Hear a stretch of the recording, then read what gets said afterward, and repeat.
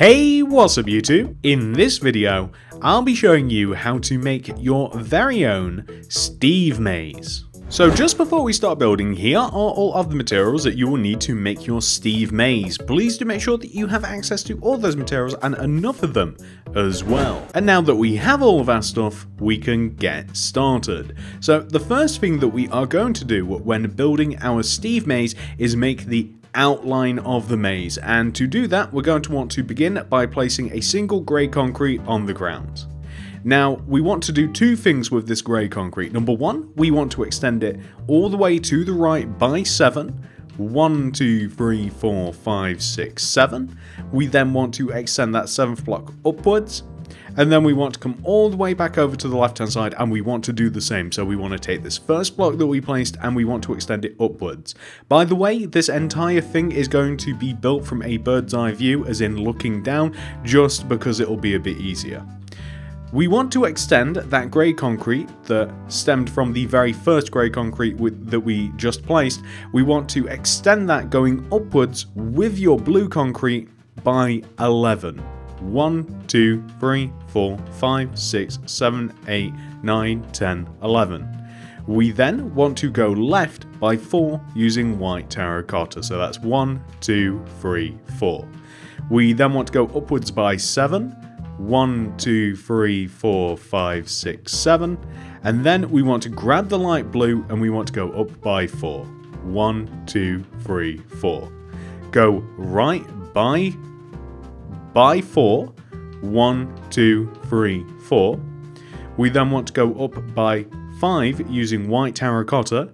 1, 2, 3, 4, 5. Place 3 brown concrete going up. 1, 2, 3.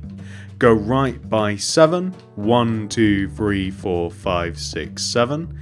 Go down by 2. 1, 2. Go down by 5 using white terracotta. 1, 2, 3, 4, 5. Place a light blue concrete underneath. And we want to do two things. We want to go left by 1. Place 4 white terracotta. 1, 2, 3, 4. Go left by 1 using the light blue concrete. But we also want to continue going right by 4 using light blue concrete. So that's going to be 1, 2, 3, 4. We then want to go down by 3. 1, 2, 3. We then want to place 8 white terracotta going down. So that's 1, 2, 3, 4, 5, 6, 7, 8. Go left by 3. 1, 2, 3. Place a light blue concrete. And then place blue concrete extending down. So the end result will be this very Steve-like outline. It's actually kind of cool. So what do we want to do from here? Well, we want to make the actual maze pattern inside of Steve. So the entrance to our maze, there's 2 of them. You can actually tackle this maze from either side. So in my mind, we start from the bottom and we work our way up. So one of the entrances to the maze is going to be all the way down at the base of the feet here. And it's not the first grey concrete block that we place, but the second. This is where we're going to enter the maze. Right of this, we want to take this grey concrete here and we want to place a grey concrete on top of it. Then a blue concrete. Extend the blue to the right by 3. 1, 2, 3. We then want to leave a rose gap, and we actually want to have that same row of 4 blue. So 1, 2, 3, 4. Take the end here, extend up by 4. 1, 2, 3, 4. We then want to go left by 2. 1, 2. We want to go down by 2. 1, 2. And also left 1. We want to take the top row of blue and extend it all the way left, and that will give you this sort of pattern. So it's a pretty cool squiggly pattern that we have. Okay, come all the way up to the top right hand corner of the pattern that we created, and leaving a gap of 1, we want to place a blue concrete. We want to go left, right, and up. We then want to come to the left side of the pattern that we created, and we want to leave a gap of 1 going up, and we want to place a blue concrete. 1 on top, 1 to the right, 2 left, 2 down. Let's make that 3 down. We then want to take the second block and we want to extend it left. So the pattern will look like this. What we now want to do is we will, coming all the way to the right side here where we placed our blue concrete all the way on the right, we want to, on top of this, place 2 light blue, 1, 2, go left 1, leave a gap of 1 going left and place a light blue, go up by 4, 1, 2, 3, 4, go right by 3, 1, 2, 3. We want to go back on ourselves and we want to take this block here, so we placed a row of 1, 2, 3, 4, 5. We want to take the third block and go right by 5, 1, 2, 3, 4, 5. And we want to go down 1. We want to place 2 white terracotta going right, 1, 2. We want to go down 2, 1, 2. We want to just drop down below here where we have this light blue concrete all by its lonesome, and we want to extend this up by 2, 1, 2. So this is the sort of pattern that we have. It's a pretty cool looking pattern, quite interesting. And what we then want to do is we want to just move a little bit upwards, and we want to take this light blue concrete here that's joined to all of these various things, and we want to extend the light blue concrete upwards by 1, 2, 3, 4. We want to do 2 things. Number 1, we want to just join that block upwards, but number 2, we want to go left from this, and we want to place a row of 7. 1, 2, 3, 4, 5, 6, 7. Once again, we want to do 2 things. Number 1, we want to extend this left by 2, but then we want to come back and we want to go down by 3. So 1, 2, 3. Place 2 white terracotta going left, 1, 2, and then 1 going upwards. Come back to the light blue concrete and extend down by 4, 1, 2, 3, 4, and then place 2 white terracotta going left, 1, 2, like this. So this is the squiggly pattern that you will have in the arm. We want to take this area here and we want to basically find the middle of the area, which is here, and we want to place 2 white terracotta extending inwards from the left side as to make, once again, the squiggly pattern. We now want to come all the way over to the right hand side of the build. We want to come all the way up towards the top middle part of the arm, which is here. We want to leave a gap of 1, and then we want to place 2 light blue concrete coming down, 1, 2, and then 2 white terracotta, 1, 2, and then right. So what we will have is this, and that is the body portion of this complete. We now have to move towards the head. So, in my mind, and in Steve's mind, literally, in Steve's mind, the entrance to the second part of the maze, or the first, depending upon which way you're tackling it, is all the way over on the right hand side here. So I'm going to leave a gap here, and at the end of this long corridor, this is how we get inside. I'm going to grab the pink concrete, going to come over to the left here, and where we have this very first placed white terracotta, we're going to extend up by 2 with the pink concrete, 1, 2. Going right, we leave a gap and place 3 pink concrete extending to the right. We go up by 2, leaving a gap of 2, and we'll place a pink concrete, left 1, down, come up, extend up, left by 3, down 2, right 1. So that is the pattern that we will have. The entrance to the maze, or the exit, depending upon which way you're looking at it, is the opposite side of the entrance. So, all in all, this is what we will have. Why did I make the inside of the head portion pink? That is Steve's brain. What do we want to do from here? Well, it's quite easy, really. So we're going to take, first of all, we're going to destroy all of the grass that we have for the, going to destroy all the grass that we have for the maze, and we're going to turn it all white concrete because it just looks a little bit nicer that way. The grass is fine. If you like, you can leave the grass, but I just happen to think that the white concrete will be a much better flooring. It will make things stand out a little bit more. It's just like a nice neutral color, and we've used concrete for everything else, so I don't see why we wouldn't use concrete just for this last part. So I'm gradually working my way through the maze, and by the way, feel free to mix the maze up, but I do think I have done a pretty good job of making this maze quite fun. As I'll show you in a second, like there's only one solution to the maze, of course. You can't go multiple ways. You do have just that one line that you can go. You can't succeed in the maze any other way.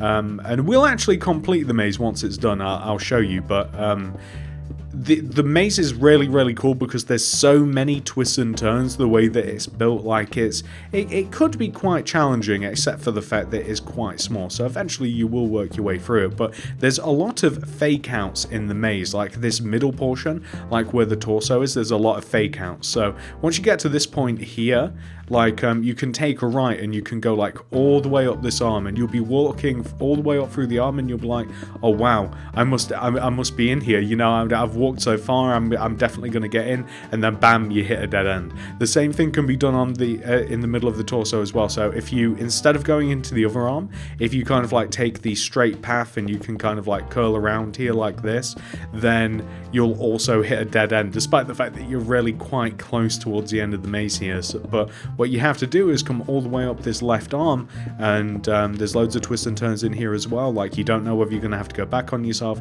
You don't know that you can just take this kind of like straight path all the way up to the top of the body, and eventually that will lead you inside the head. And the head's also got its own little form of challenges as well, although it's quite a small area. It's not even 8x8, is it? It's a 6x6 area, so it won't, once you have actually hit that point, then you know, you're definitely going to get it. So that's what it looks like. There we go. That looks so much cooler than just the grass. All we have to do now is we have to raise up every single block, and we're going to do that by 3. So literally like 1, 2, 3. We want to make the walls quite tall. So 1, 2, 3, like this. We want to make the walls quite tall. You can make them even higher if you like it. It doesn't really matter how high you make it. Except in the fact that you don't want to make it too low. It doesn't matter how high you make it, as long as it's not too low. That's pretty much the genesis of this, because you could quite easily see you know, how to get through the maze if you can get high enough. So you can cheat, but you know, assuming that you want to do it legitimately, assuming that you don't want to cheat. Like if you were going through like an actual like corn maze, or if you're going through like a proper maze, like it'd be cheating to like, you know, get on somebody's shoulders and have a good look around from like a bird's eye view. Obviously that'd be cheating. It's much more fun to actually kind of like just discover the path yourself. If you did want to stop the possibility, because you're building the maze, you know how it concludes anyway. So like, I'm imagining if you want to build this, then it's probably more so for other people, and that's the fun of it. So you can have your friends like tackle the maze, see how they fare with it. If you don't want people to see how it is actually completed, then you'll just fill the top of the maze in. The head's already filled in because I think that really adds something. I think having Steve's head at the top is actually quite cool. But if you didn't want the solution to be seen from above, then you just fill the top of the maze in with like Steve's actual skin. It's actually very, very easy, as I'll just kind of like point it out when we get to the end. Like if you just want to fill the statue in, I mean, all the lines are there for you. Like all the detail is pretty much there. You wouldn't have to go to too much trouble to actually achieve that. And we're just progressively adding a row of 3 on top of everywhere.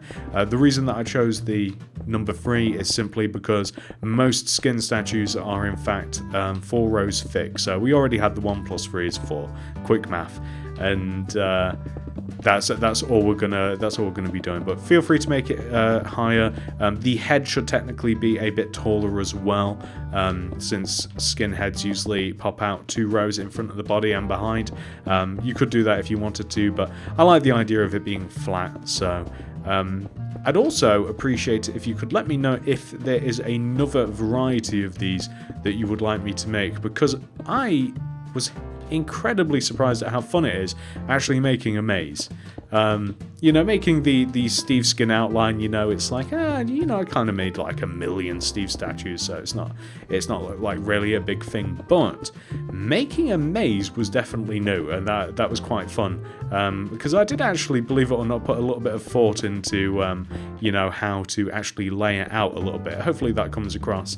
But yeah, I did actually put a little bit of thought at how to lay it out, and I definitely would like to make another one if there is some sort of maze that you'd like to see, maybe like another skin, and maybe even I could make it bigger, or maybe a different variety of. I don't know. You guys could let me know. I could just maybe like make up just like a straight up like leaf maze, as in like a, you know, like a maze that you'd actually get in real life, or maybe like a stone maze, kind of like out of the Maze Runner or something. Maybe I could even make kind of maybe like a parkour course maze, so it's got a little bit of parkour in it, maybe. I don't know, but now that we've raised up all of this, by the way, that looks so much better, it's so much cooler. The only thing that we really do have to do, I shouldn't have told you to raise up all of the pink blocks by an additional row. That was a mistake. They only had to be raised up by 2, but that's my bad. I apologize for telling you to raise them up by 3. The pink blocks only had to be raised up by 2 because now we do have to actually do the head. We'll start from the top, and what we'll do is we'll just join the top of the head together using a brown concrete, and we'll add another row of brown underneath. We'll then add 2 rows of white terracotta underneath that. That'll be 1 and 2. We'll add, in this next row, we'll add white concretes on the ends, and then blue concretes extending inwards, and white terracotta in between. We'll add white terracotta underneath the eyes with brown concrete underneath. We'll then add white terracotta underneath the brown concrete. We'll add brown concrete left and right of the terracotta. White terracotta left and right of the brown concrete, extend down by 1 row. Brown concrete underneath, and finish up by placing a single white terracotta. Actually, that's not white, that's supposed to be a blue, so just like this. And the end result will be Steve's head. And we'll still be able to get in there, just like that.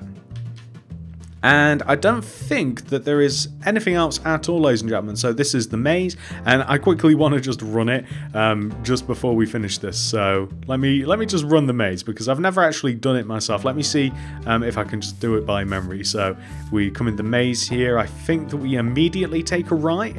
We go ahead. This is kind of fun. Go left.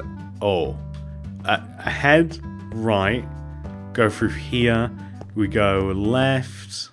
Here, we go up the arm, we try and stick to the left-hand side, yes, and then we come all the way up here, and then inside the brain area, we've pretty much just got to stick to this left wall, and then we get through it. I can't believe that I actually did that by memory. That's fantastic, but I imagine that'd be a lot more challenging. It is a little bit weird once you, only because I knew the way, but once you're inside, like, these walls are kind of big, and it's like, oh, maybe you go this way. No, you don't. So that'd definitely be fun. I'd definitely love to have a friend try out that maze. That'd be really, really fun. And just to show you one last time, ladies and gentlemen, this is what your maze will look like once it has been 100% fully completed. So all you would have to do to make it so that nobody can cheat at the maze is simply fill in the lower half with blue concrete and grey concrete, the torso where you can see the dividations between the light blue and the terracotta. Fill those in with the respective colours, and then you would be good. I do hope that you guys enjoyed this tutorial. Well, that didn't go well. Let's try that again without the falling. I do hope that you guys enjoyed this tutorial. If you did, please do remember to hit that like button. I'm just going to get out the maze. Do remember to hit that like button, as it really helps me and the channel out very, very much. If you're new around here, please do consider subscribing and clicking the little bell next to the subscription button. That'll ensure that you get all my stuff sent directly to your sub box. And if you do want to make anything else by me, check out the card system description below in the top of the comment section for more. Thank you so much for watching, everybody. I love you all very much, and I'll see you guys in the next one. Goodbye.